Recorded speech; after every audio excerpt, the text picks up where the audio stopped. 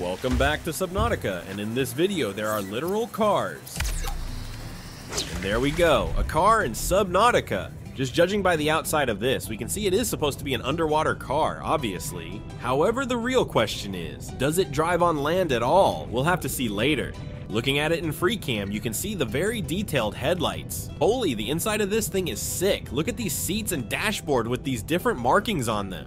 Anyway, the back of this just looks like some sort of submarine thing. Nothing special. Now it's time to drive this thing. Let's see.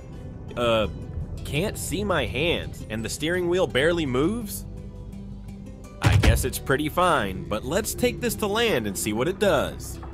Oh, and if you guys want the mod for this, it will be on the first pinned comment on this video and also the description. And there he goes on his way to the island. That was pretty, stupid. Anyway, here is the moment of truth.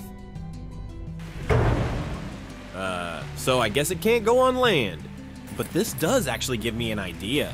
Yeah, let me try it actually. So picture you're coming home from exploring or something and you need to park the car. So you do this. Honey, I'm home. Now you have a parking spot and you can just go inside like so. And then see the car just chilling there.